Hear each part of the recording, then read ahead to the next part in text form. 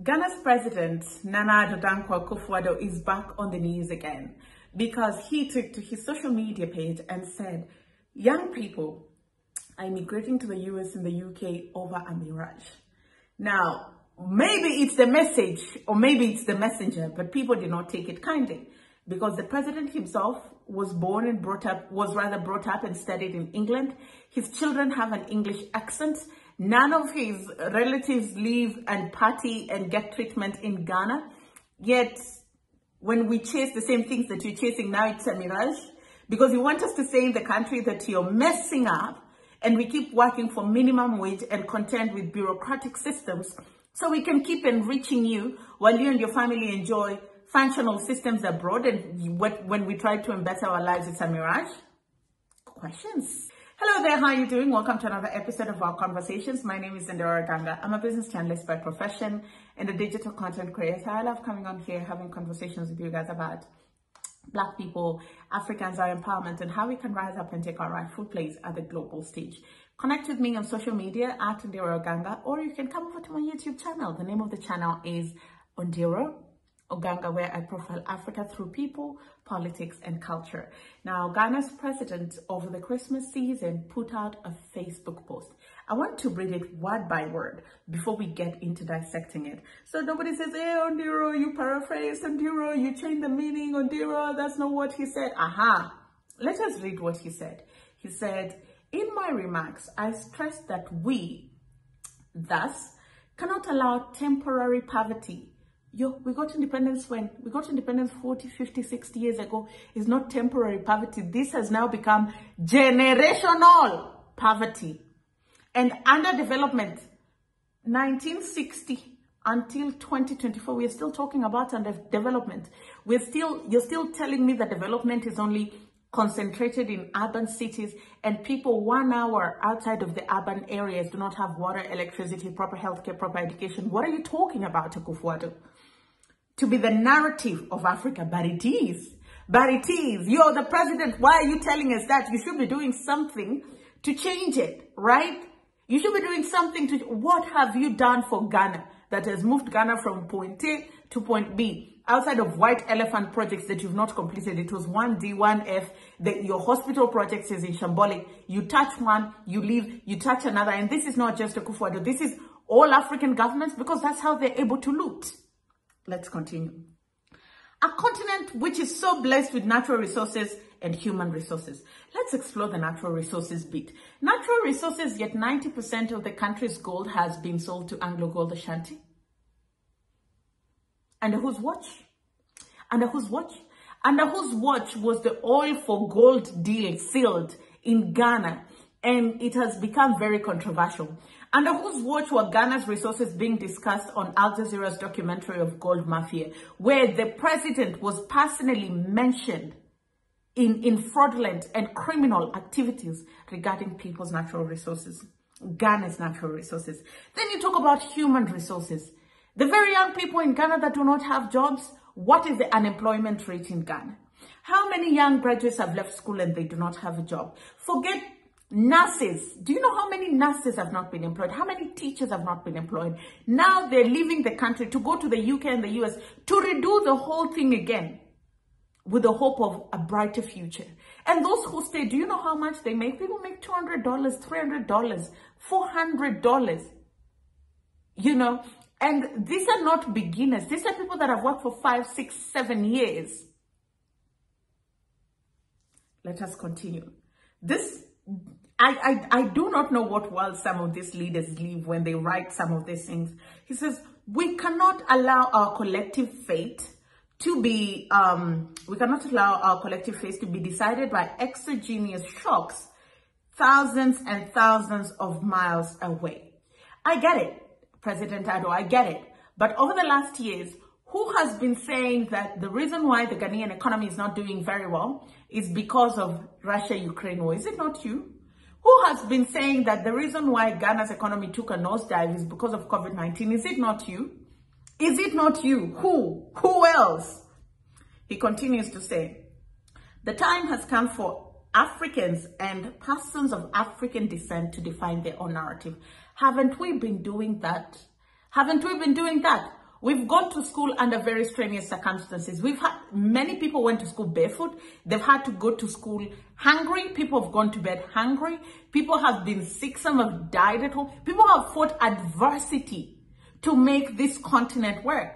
People have gone to wash toilets in America to send money back home to change the fate of the rest of the family members. So please do not lecture us about trying to cover our narrative, because that's exactly what Africans do every single day. He goes on to say, we must be defined by what we see in ourselves and not what others choose to say about us. They are within their rights to say what it is that they say about Africa. Because the more I examine it, how is it that diseases are still a problem? Poverty, hunger is still a problem. In this modern day and age where there is irrigation technology, how is it that our people are still struggling with hunger? How is it that things as common as malaria is killing people? Isn't it in your own Ghana, your country, that HIV drugs were expiring at the port because of taxes and people wanted kickback? Is it not in your country? So yes, when the world judges us, we sit there and we take it because of structural failures emanating from leaders like you. And I'm not excluding us from their blame, because we're the people that put you in office. He continues to say, I can never get away from the oft-cited quote of that famous Jamaican reggae artist, Peter Tosh, because it very much sums up who we are and what our aspirations should be. Too much English. He said, he don't care where you come from, as long as you're a black man, you are an African. Who's disputing that, Akufo-Addo? Who is disputing it? We know we are Africans. Our brothers in the diaspora, when they come to the continent, we embrace them because we know they're part of us. Let us all remember that the destiny of all black people, no matter where they are in the world, is bound up with Africa. They know that. That's why they come back to the continent to try and invest. And do you know what? I've spoken to enough of them, interviewed several of them. Those who choose to stay face so many challenges, and they say, irrespective of their adversity, I'm going to ride it out. But do you know what? There's some who are not used to the bureaucratic failure of the system, and they leave. Electricity is not constant, not just in Ghana, not just in Nigeria, now in Kenya, in Tanzania, in South Africa. You know, water, labor is not necessarily cheap in some of these African countries.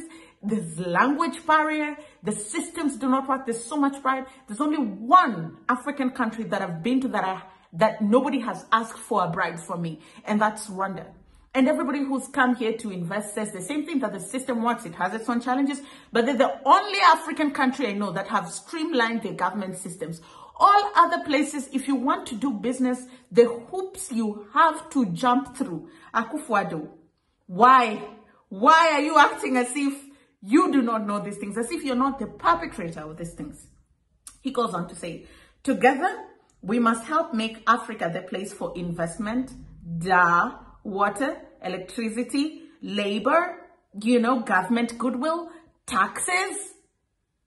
How do you think a conducive environment, a conducive business environment is made? Progress and prosperity, and not where our youth flee in the hope of accessing the mirage of a better life in Europe or the Americans. Let us explore the mirage. Didn't you study in the UK? What was wrong with the Ghanaian education system? What mirage were you chasing in the UK? Didn't you study there? Your children have a British accent. What mirage are they chasing there? You people have holiday homes in America. That's why you go for treatment. What mirage are you chasing? Because we're poor, we do not deserve good things in life? Because you've systematically failed the country. When you campaigned and vied, you had a proper plan of how you were going to turn the economy around. Instead, under your watch, the economy tumbled, took a nosedive. The economy literally crashed. The country defaulted on debt. People literally have no hope. They're crossing the desert and the oceans, risking their lives, taking out all their investments in pursuit of a better life, and you call that a mirage? Let us continue. He says, we want to derive maximum dividends from our relations with the African diaspora in mutually beneficial cooperation and as partners for shared growth and development.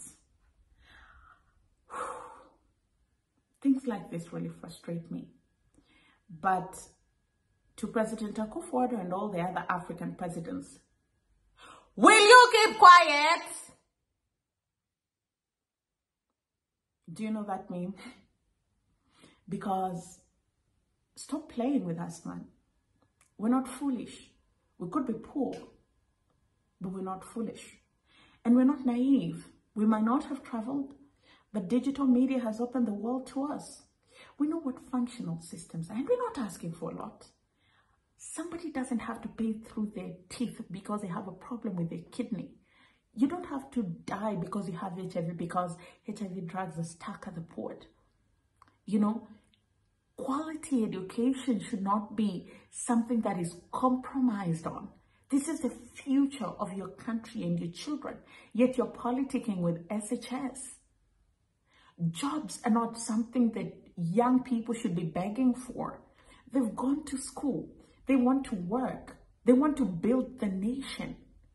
Taxes are not something that businesses should be grappling with. There shouldn't be an unpredictable tax environment. You need a stable tax policy so that businesses know what they're dealing with.